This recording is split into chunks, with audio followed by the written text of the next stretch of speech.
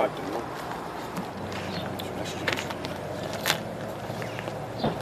When the news spread, everybody seemed to get up and start running about.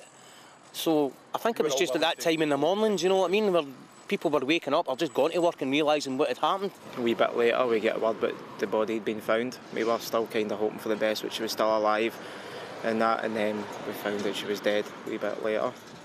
It just shocked everybody.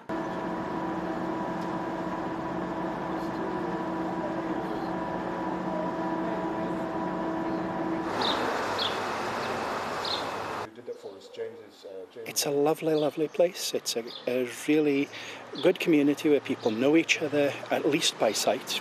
Just over 6,000 people. And this sort of thing, we have no context for it, so we're stunned.